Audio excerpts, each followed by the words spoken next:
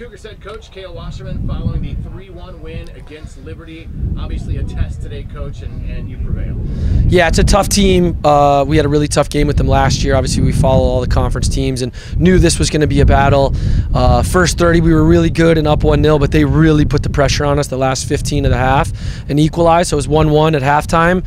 And we basically just talked about getting back to our identity in the second half and being a little more disciplined and a little sharper. And obviously the wind was a huge factor, so second half that helped us a lot. And happy to get the result 3-1. Staying perfect in the league, but also staying perfect in the league at home. Yeah. I mean, we love playing here. We train on the field every day. The next couple games, I think 4 out of 5 will be on the road, so we'll have to be adjusted to some of that. But yeah, Sunday afternoon game. The weather was beautiful besides the wind, and good result at Cordy.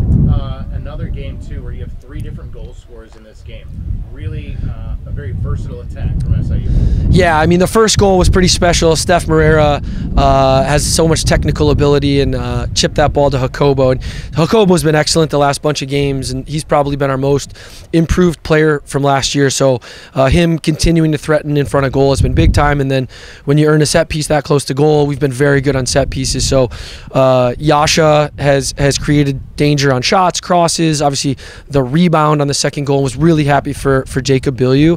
Bilyeu's been a major contributor for us, not only on the field, but his leadership. But for him to get rewarded with a big goal like that, which was the eventual game winner, was massive. And then, I mean, you'll have to watch the replay if you didn't see it. The last goal from Carles was absolutely special. He used the wind to his advantage, but I haven't seen it yet, but I'm assuming 70, 75 yards when it came off his foot. And to have vision and execution like that is pretty special. And you mentioned now you go on the road, a couple of tough ones to start with Incarnate and Houston Christian. Yeah, that'll be new to a lot of our guys. I've actually never been down there myself. We watch a lot of video, but 2 completely different fields, turf, grass.